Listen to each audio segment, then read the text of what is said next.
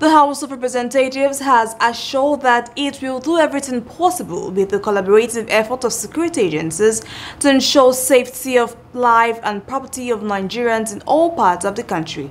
The Speaker of the House of Representatives, Femi Bajabiamila, was speaking to newsmen after 5 hours of closed session with the security chiefs. He said the House is collaborating on ideas on how security agencies in the country can work together in synergy to cope the insecurity challenges in the country. We had extensive deliberation. A lot of the issues we discussed there, unfortunately, as defense matters go, were not things for public consumption. But I can assure you that there was a lot of collaboration. A lot of ideas came together in terms of how the security agencies can work together as opposed to speak together in one voice as opposed to different voices.